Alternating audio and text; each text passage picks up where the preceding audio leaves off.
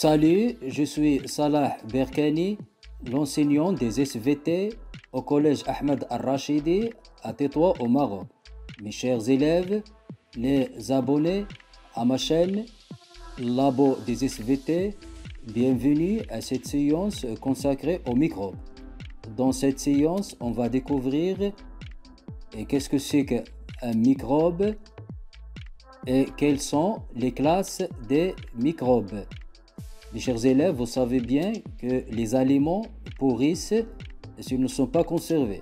Alors, pourquoi les aliments développent des moisissures? Mes chers élèves, ce sont les travaux de Louis Pasteur et la découverte du microscope qui ont prouvé que notre environnement contient des micro-organismes qui sont les microbes.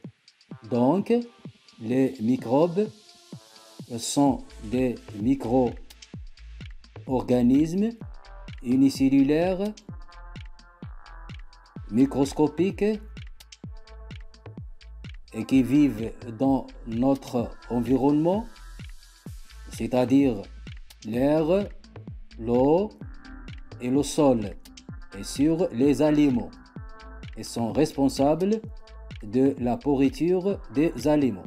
Les microbes sont classés en 4 groupes et qui sont les protozoaires.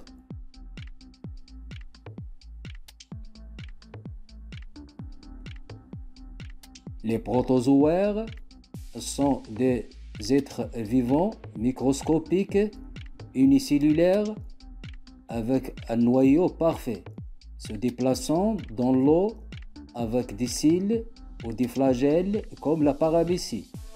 Les bactéries.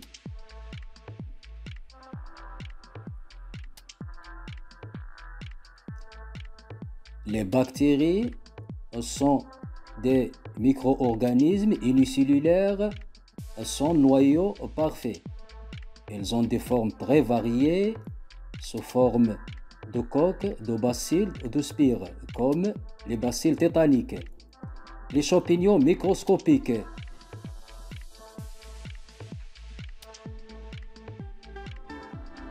Les champignons microscopiques sont des êtres vivants sous forme de filaments.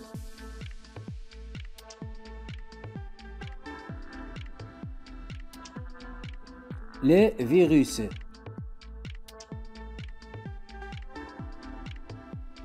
Les virus sont des entités non cellulaires de très petite taille vivant en parasites obligatoires dans d'autres cellules, comme le virus de la grippe.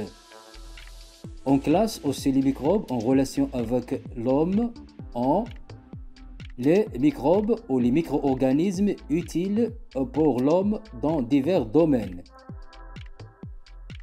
comme le domaine de l'alimentation. On utilise la levure du pain pour préparer le pain. Dans le domaine pharmaceutique, on utilise le pénicillium pour préparer la pénicilline. Dans le domaine agraire, dans les racines des légumineux, vivent les rhizobiums qui sont des bactéries qui fertilisent le sol avec les sels d'azote. Dans le domaine environnemental, on utilise des bactéries décompositeurs qui décomposent les matières organiques pour purifier l'eau domestique. Les microbes pathogènes qui déclenchent des maladies, comme le virus de la grippe, le paludisme, le tétanos, etc.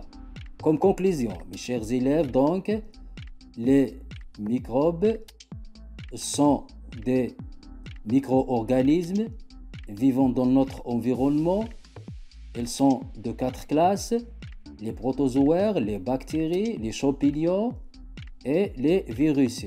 Il y a des microbes utiles et des microbes pathogènes. Mes chers élèves, on est arrivé à la fin de cette séance. Je vous invite à vous abonner à ma chaîne. Merci et au revoir.